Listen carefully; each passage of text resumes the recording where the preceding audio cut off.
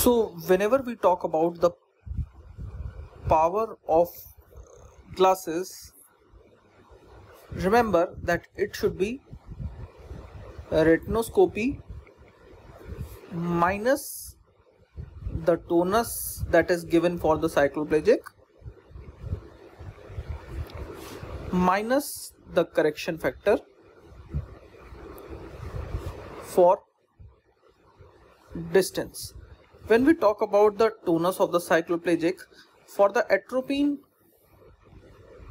it is given as -1, for homatropine it is given as 0.5, and for cyclopentolate it is given as 0.75. So remember, when we talk about the distance, usually if it is at 1 meter, the correction distance is also equal to 1. If it is 2 meter, okay, so write it 1 divided by 2, then it is 0.5. So the correction factor is basically 1 divided by the distance in meter. Okay, if it is 0.5, then it is 2. Okay, so that is how we basically calculate. So let's say in this question, if the patient is having a retinoscopy value of -3, okay, and we have done it at distance of 1 meter, so -1 would be the correction factor for distance, and if we have used atropine, then this also goes for 1. So the power of glasses would be -5 diopter sphere. Similarly, if the question says that if we have done a retinoscopy value of +2 diopter sphere and we have done it at 1 meter, so -1 is the distance correction, and -1 we have done it with atropine, so this patient would be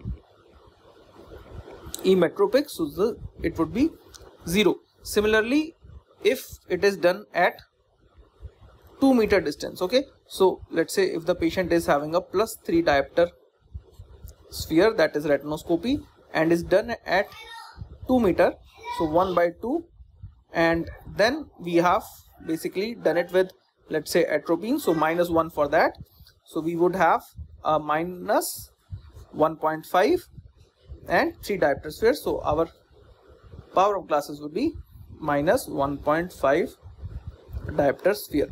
Now if the question says that we have a cylindrical power as well, so let's say we have +1 diopter here and 0 here, so this is we have done at 90 degree. Okay, so when we have to give cylinder, the cylinder has to be prescribed at 180 degree. Okay, so in this case, let's say we are getting a retinoscopy at 90 degree, but we would provide the cylinder at 180 degree. So here I would give +1 diopter cylinder at 180 degree. Okay, so this is how we basically prescribe a cylinder.